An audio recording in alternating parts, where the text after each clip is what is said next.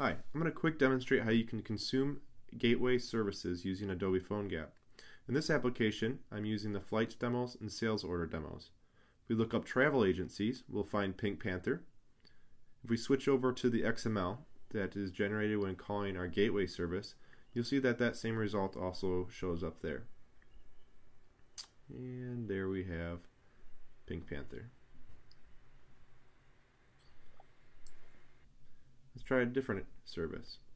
So now we're scanning a sales order, and this is using the Barcode Scanning plugin. It's provided with PhoneGap. Kind of shows off some of the native functionality we can use.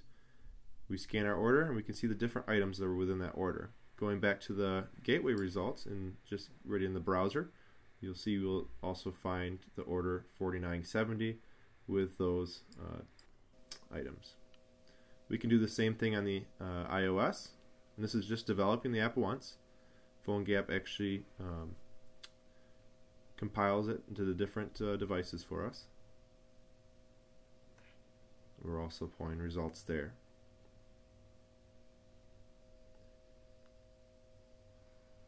Now let's check out some of the airlines. So this is a simple gateway service that just pulls all the different airlines that are in the system. I can use the jQueryMobile filter functionality. So this isn't actually calling the service again, it's filtering it right on the consumer.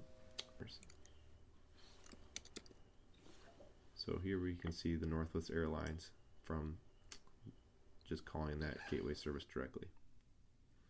So calling these services is pretty easy. We're just using JavaScript and HTML. And then once we're done coding, we can just update that code or upload it to PhoneGap.